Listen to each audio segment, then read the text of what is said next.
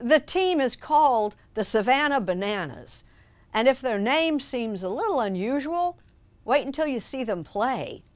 Chris Van Cleve takes us out to the ball game.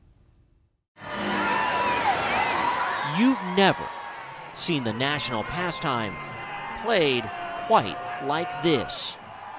A batter on stilts or wearing kilts. How about a dancing umpire? It might have you thinking, that's not baseball, that's bananas.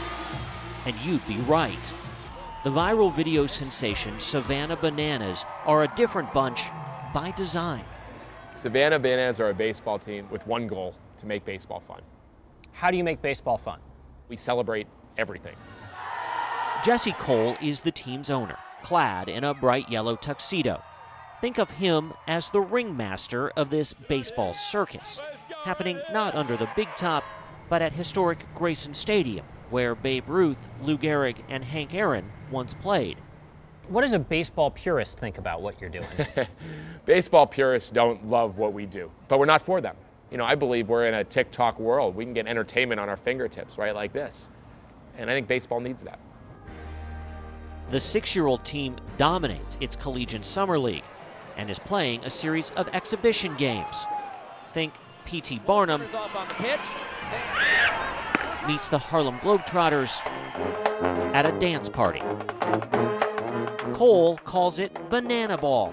He's tweaked the rules to amp up the action, including adding a 2-hour time limit. Start the clock!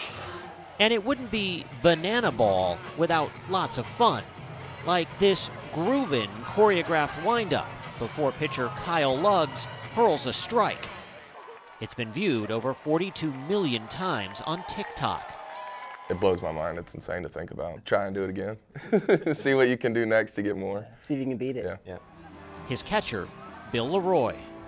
Millions and millions of views because of the craziness he's doing, on the mound. And then he throws a strike, too. Second baseman and backup dancer Dalton Malden. We're mixing fun and having a good time playing ball. And my girlfriend's mom's here, and I just struck out. Outfielder Ty Jackson went viral making this play. Oh, I gotta catch that! I gotta catch that! I gotta catch that! I just caught that! Y'all heard that? Hey, say what's up. What is that like, waking up the next morning and you're everywhere? Like, that's a dream as a kid, like to be on ESPN, and it finally happened. Everybody's blowing up my phone, and I loved every bit of it. Every game is a sellout, with a ripening waiting list 51,000 people long. For $20, fans get a ticket to the show, as well as all you can eat and drink.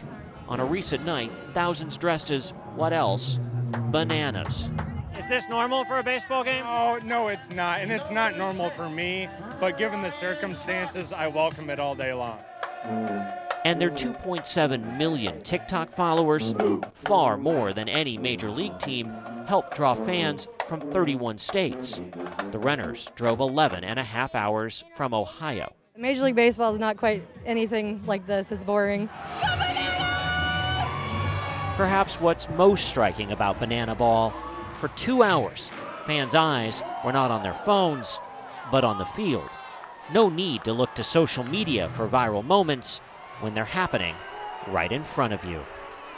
That's what makes us, us. All of us have certain characteristics, certain energy, and all of us coming together, I think, makes the Bananas.